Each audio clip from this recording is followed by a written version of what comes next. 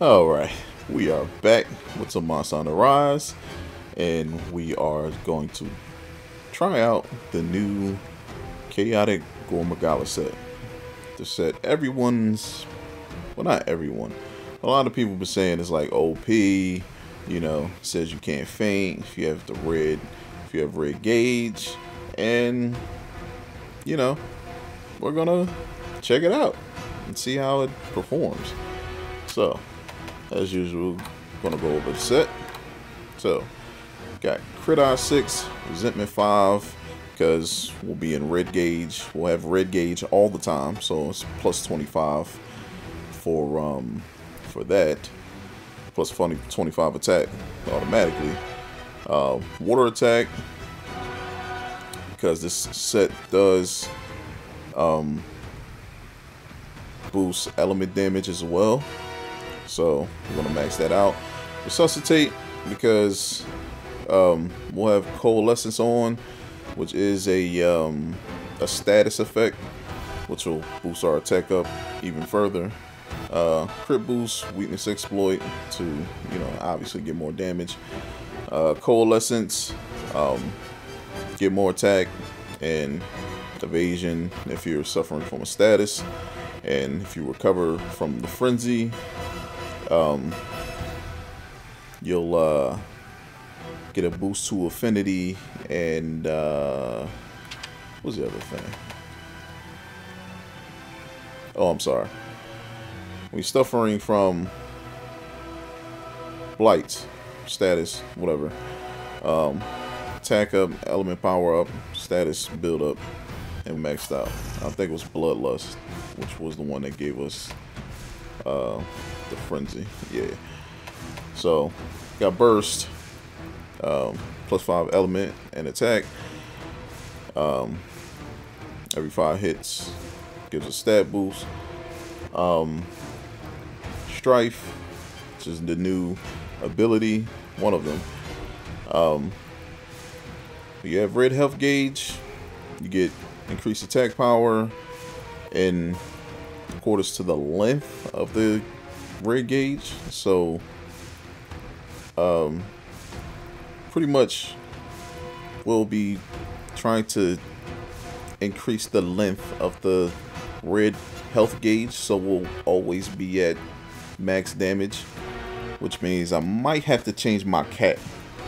I might have to change it, because even when you heal, it remains red. And I'll show you, you know, explain in a second. And that's due to Berserk. Switch to blue scroll, all vitality will change to red gauge, which is basically the recoverable health that you have whenever you get hit. So all that is going to be red, but even when you heal, it remains red. So most likely having a healing companion will probably be best to keep you at you know, max red health and whatnot. So, and Spirit Bird's Call to you know, get buffs along the way and whatnot. So right now Coalescence is on, it's ticking. We won't die here, but see right now we're at 390 attack with that boost. So this will switch to that. As you can see, the red gauge is, the health gauge is red now. So 154 element, pretty crazy. So, but as you see, it's ticking. So it's kind of like you have to be very cautious with it.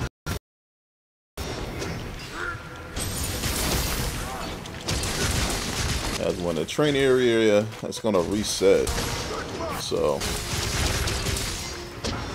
you see, it's giving out pretty good damage.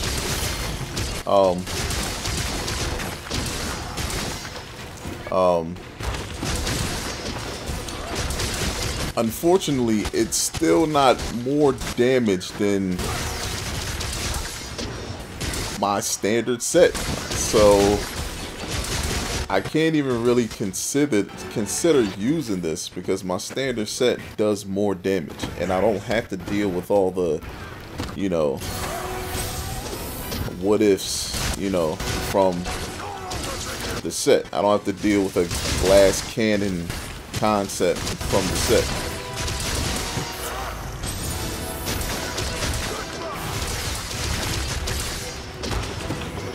But it says as long as we have red health gauge, we can't faint. So,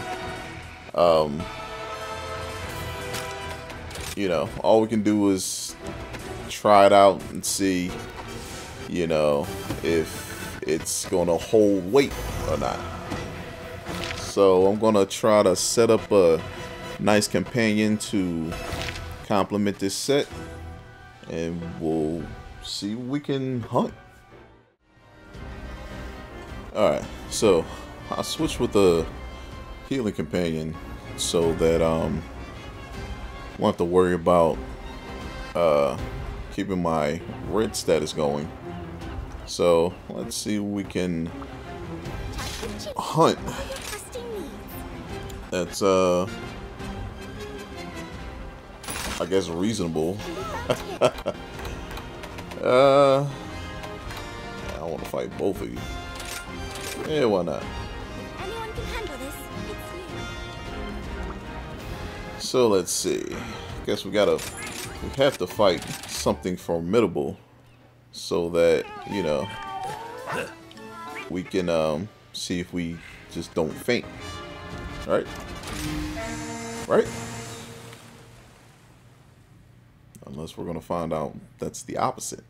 Because I don't know, I might have to take the risk and see if that's a thing. Let's go. Like, if I'm near death, just like see if I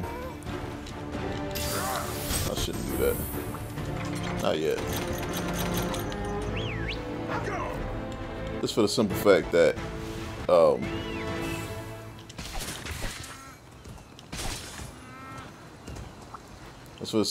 that we're not at the monster yet. Oh, you will be standing right near that.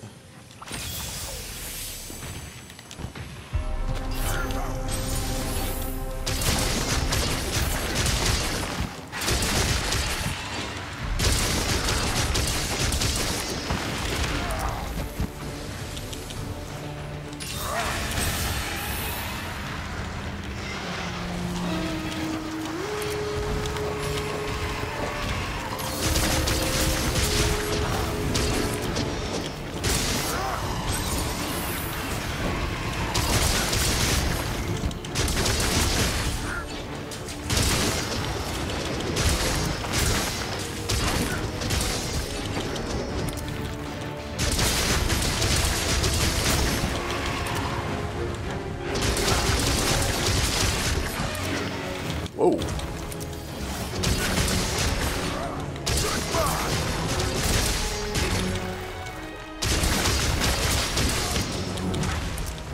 Interesting.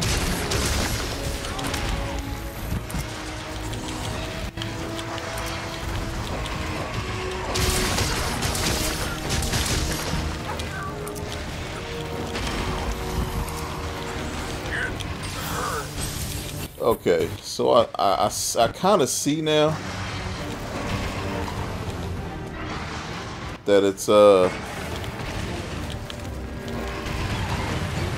not free.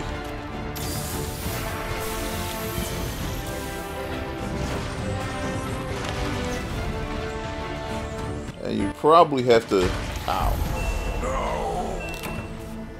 Of course you bring the healing bubble out when I'm running for my life. But what I also forgot to do is make both skills the same for both scrolls. Like, you'll probably need to make both the red and the blue scroll the same setup.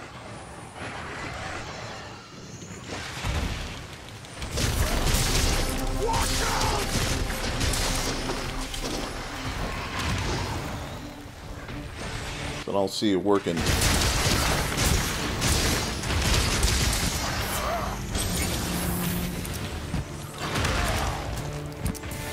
So you won't exactly die.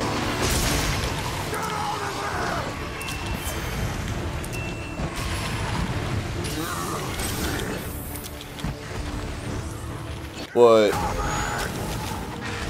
oh, that's cute. Like, you don't even take damage.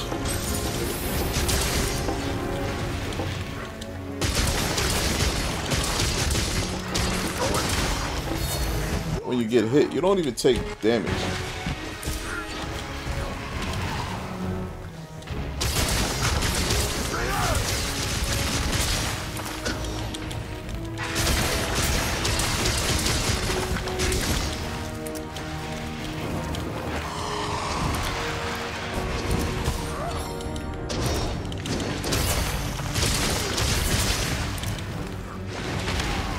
Interesting.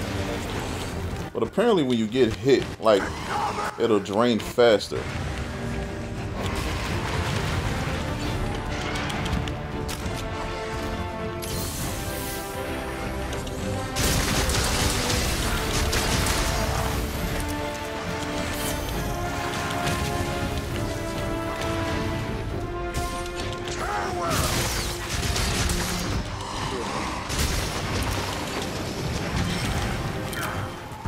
Alright, so you'll still faint if it just drains out like that. So it's a glass cannon type of situation.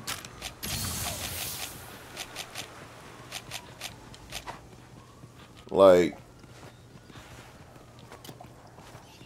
oh, I don't need that. Yeah, it's kind of a glass cannon sort of situation. Like, you really have to, like, you have to find something to mitigate losing all that health so quickly. Which I try to use a healing companion, but doesn't seem to be working as such.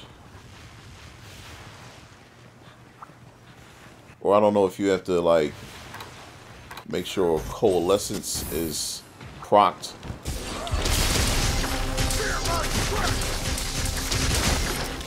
That would make sense too. Oh god, I don't think it stops even when you mount up. Okay, they throw you a bone. When you mountain, it doesn't proc. So you kind of get a bit of relief from it.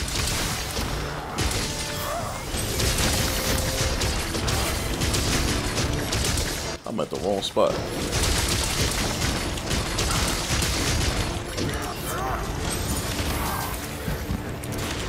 Probably gotta.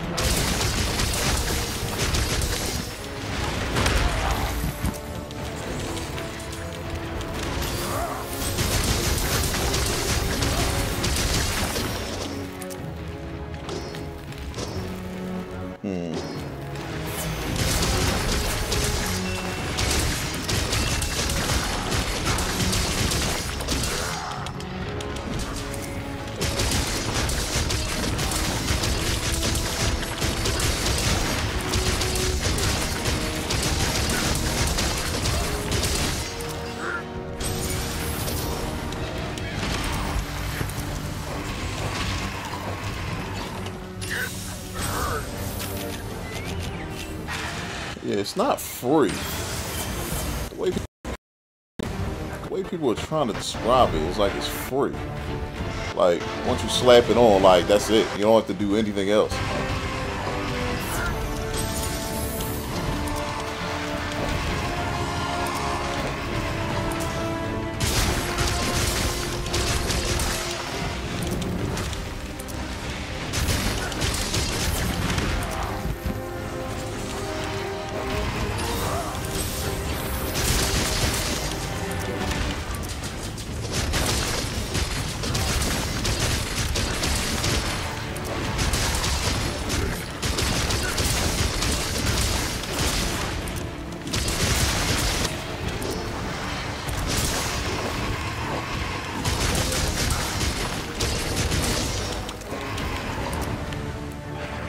My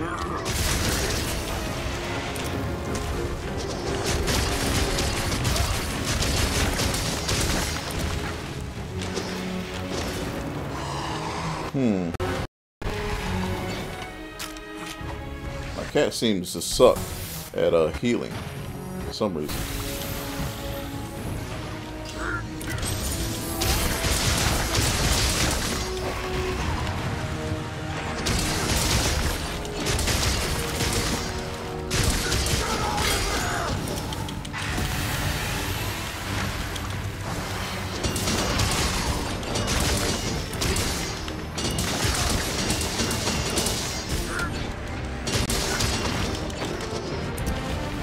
Yeah, it's not free. Like, you really gotta pace how you do it. Like, I have to really sit and have some time with it to see how you can truly mitigate it.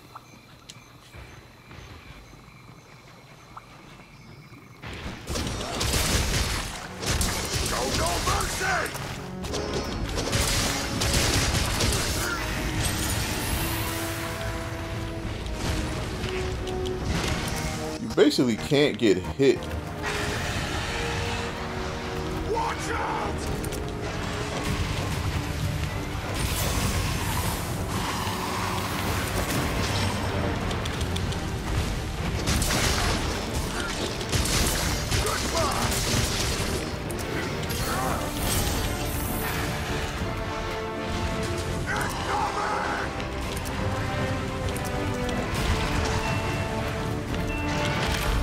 Ow. I didn't once see like the healing bat or anything from my companion.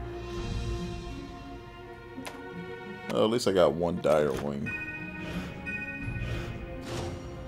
It seems like you'll be busy just trying to stay alive versus trying to do damage.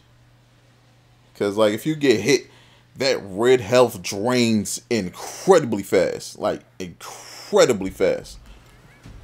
Like, imagine if you got, like, Venom and Fire Blight going on at the same time.